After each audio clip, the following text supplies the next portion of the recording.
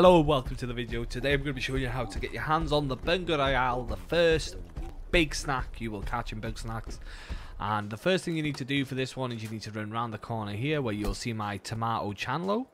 And we're going to pick up one of these pots. And once you're at the pot, you're going to get a little timer. You need to run over to the Bunger Royale. And then just throw it at the Bunger Royale.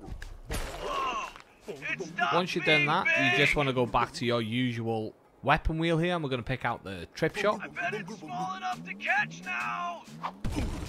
Then we're just going to place it on the log there and across, and just wait for the bunger to chase us.